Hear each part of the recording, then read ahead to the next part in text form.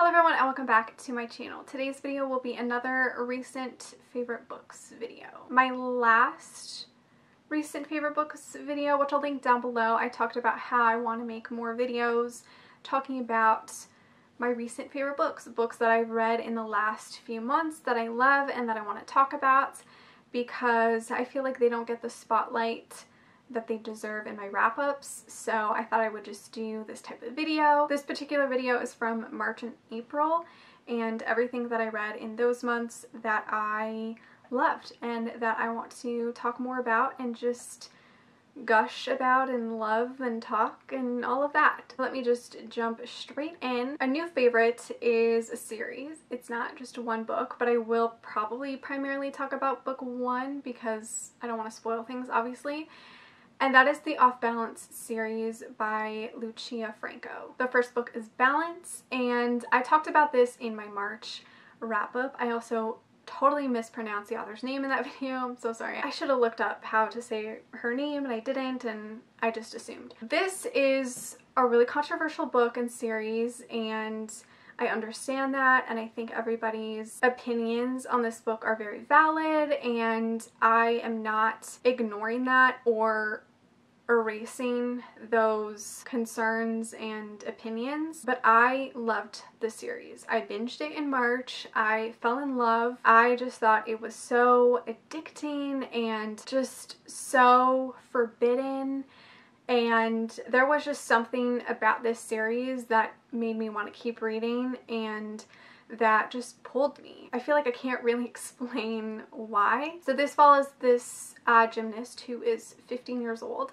and she wants to make it to the Olympics. That's her big dream, and so her dad helps her move to this new place that has this excellent and amazing gym where they train gymnasts, and that's where she meets her new coach, who is 30 years old, and they fall in love. It's very forbidden. It's very taboo. This book was banned off of Amazon because, I mean, our female character is underage. She's 15. I would say this is one of the most taboo books I've ever read just because of the age difference. I know it was also banned because of the whole gymnast and coach thing. There was that one Olympic gymnast that came out and said her coach abused her and stuff. So I think a lot of people also hated this book because of that. So I understand why people attacked this series and this author, but I do feel like there were better ways to handle this kind of situation, and just spamming and sending hate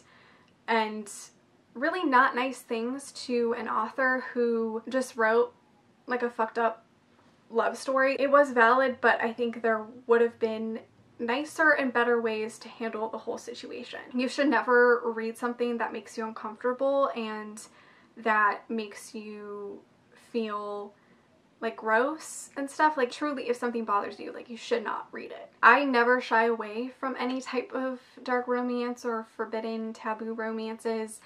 I think the more taboo they are, the more I love them. And there was something about this series that was really addicting, and I just wanted to find out what happened. I feel like book one is the tamest out of them all because it just gets crazier and crazier and crazier as the books go on.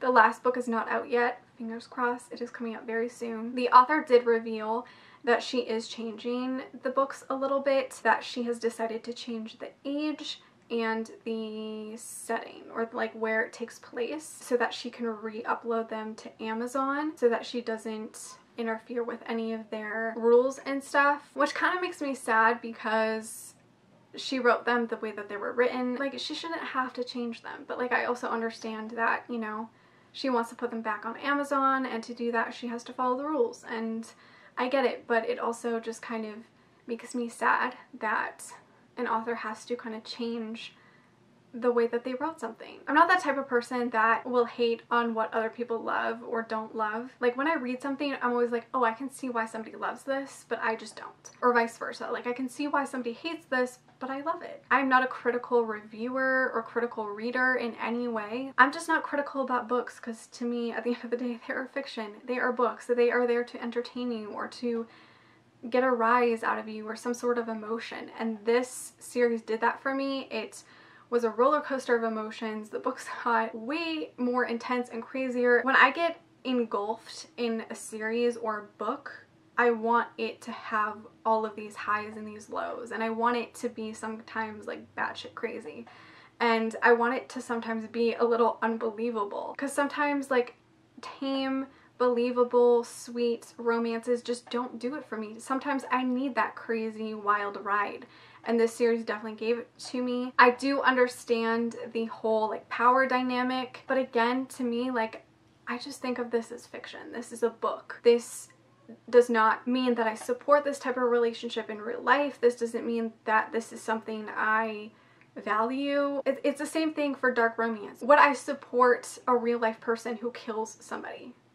Of course not. Like, you know what I mean? Like, it's fiction. Just because I love this book doesn't mean that I support this type of thing in real life, or that I want this for me. Like, that's not at all what it is. It's just fiction. I enjoyed it. I found it entertaining. I literally binged all 4 books in a couple of days, and they are massive books, and I just love them. I loved the characters. I love how they were just over the top and dramatic. Like, I am a sucker for those type of romances. I know a lot of people don't love them, but I love them. The first book doesn't really portray it that well, I don't think. They're both very manipulative, which I think is why they are perfect for each other, because they're both fucking crazy. I hope that I can buy physical copies of this series really, really soon, and I hope that the last book comes out very soon.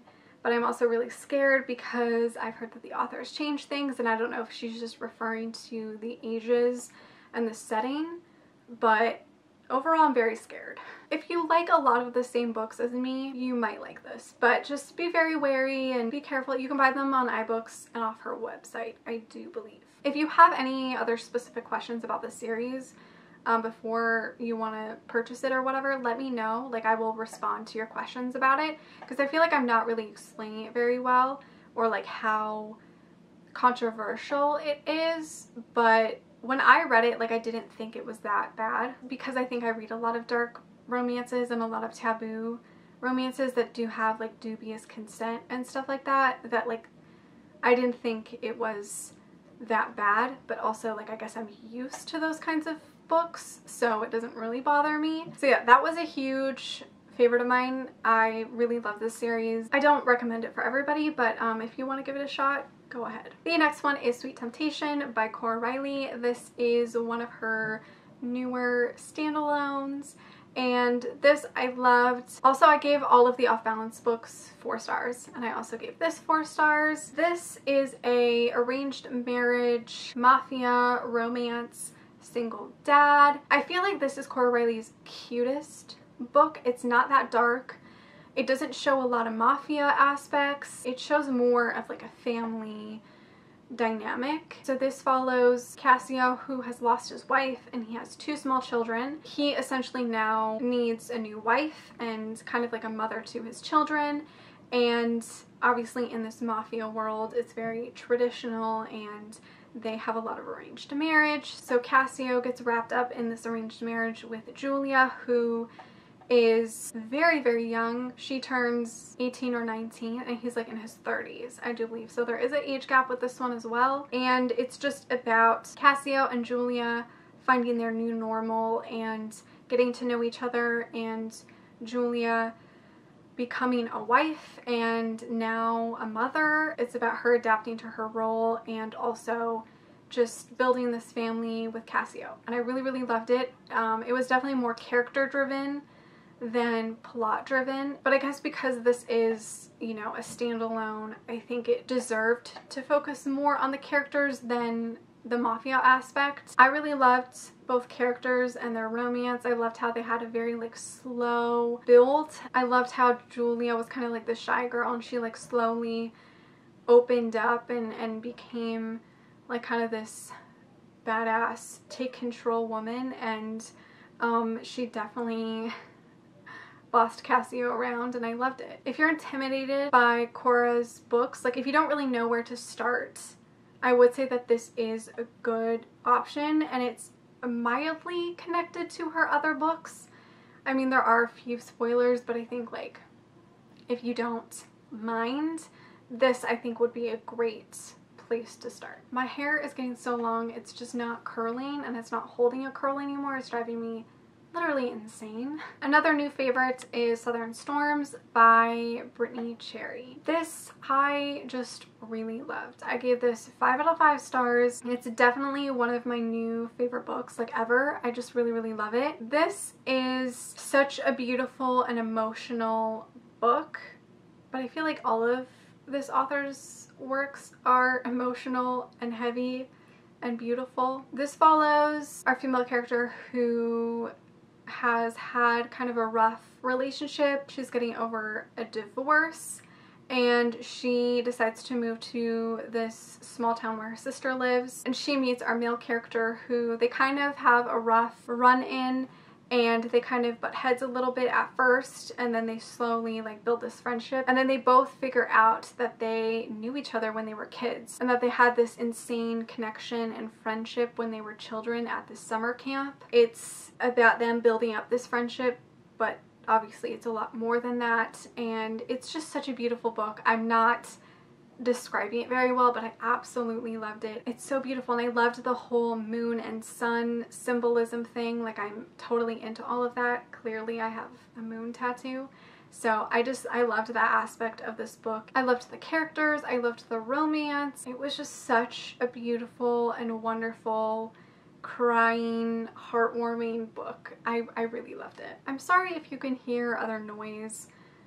They're home in the basement and they're making a lot of noise today, and it's driving me a little crazy. But sorry about, like, if you hear yelling children, it's the basement. The next favorite is Undercover Bromance by Alyssa K. Adams, which is a book that kind of caught me by surprise because I had read the first book and enjoyed the first book, but I loved this one so much more. This I did give 4 stars, which I also gave the first book 4 stars, but this one is better in my opinion. This made me cry. This made me laugh. I was actually like crying tears of laughter. It was so funny.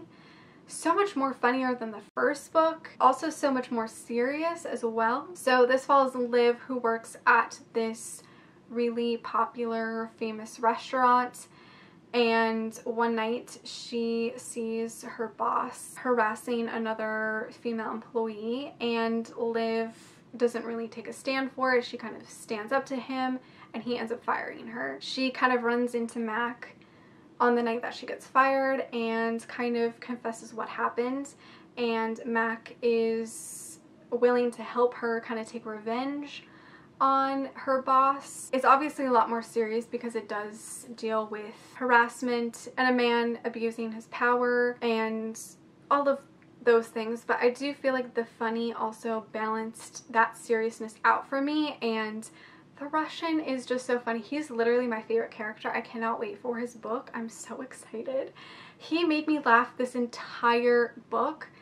And there's one scene specifically in here that I barely could finish reading it because I was laughing and crying so much that like I almost couldn't finish reading it because I was like, this is so funny. It's the one scene where they break into the office. I can't remember the last time I've ever laughed that much before while reading a book. I just also really loved the romance and the characters. I do feel like it didn't have that much romance, but I feel like with everything going on, it did balance the book out really well. Like all the seriousness and the funny stuff and the romance just kind of all worked, and it was like an equal balance of all of them, and I just really loved this book. I just thought it was really well done. I don't understand why nobody loved this one. Like, I really loved it, and I know a lot of people commented in my April wrap-up said that they also really loved it, like loved it more than the first book, which I obviously totally agree. And I'm also really happy there was no inserts of the romance novel in here of whatever they were reading in their book club, because I just found that extremely boring in the first book, and I skimmed a lot of that because I didn't really care about what romance book they were reading. So I'm glad that wasn't in here. Because it is in third person, which I've talked about before, how it's really hard for me to connect to third person novels, but I feel like even though this is in third person, the author is really great at having a lot of dialogue and also not so much inner thoughts, which I love. And I feel like it doesn't make the book that boring or too long or just like pages of inner dialogue and inner thoughts, because sometimes I just don't give a shit. I just want to see the characters talking. Like I want them to have a conversation, and I want it to be written down. I don't want it to be like insinuated in their thoughts or the way they look at each other. Like, I want some dialogue. Overall, it was really good. I just really loved this book. It was great. And the last recent favorite that I have is Talking Jack the Ripper by Kerri Maniscalco, which is kind of a weird pick because this is YA.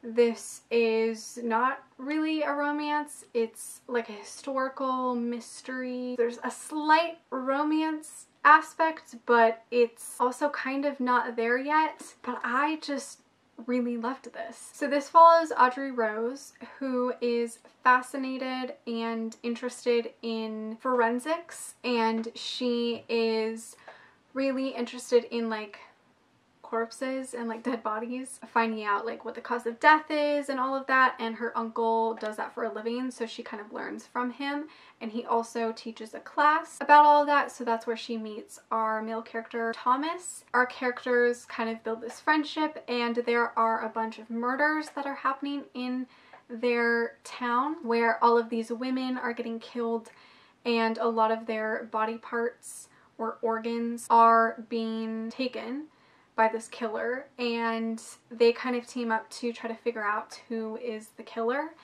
And it's really interesting. It is obviously based on Jack the Ripper. I do feel like obviously because this is YA, like the killer's kind of obvious, or like, I don't know, it gives you like hints of who it is. And I had 3 suspects, which are basically all of the suspects that they have. But I felt like it did a really good job, and I cannot wait to continue this series. A lot of you guys have said that book 2 is your favorite, and I've also heard that from other people as well. So I'm very excited to continue this series. I just really loved the whole mystery element. I loved how it was historical. I loved the characters and their slow like friendship and romance. Super cute. They were always like really flirty with each other. Overall, this book was just really good. I loved the whole setting. I can see why so many people love the series because it's definitely a new favorite. I highly recommend it because I did really, really love it. That is it for this video. I hope you guys enjoyed it. I feel like my thoughts were all over the place. I'm so sorry. It's sometimes really hard to talk about your new favorite books, like to give coherent, important thoughts about your new favorite books. It's really difficult. I'm finding it really, really hard to gush about my new favorite books, but I really loved all of these books, and some of them may appear in my favorite books of 2020, so who knows? Let me know some of your recent favorite books. Thank you so much for watching. Make sure to give this video a like, subscribe, follow me on all my other social media, and I will see you guys in my next one. Bye!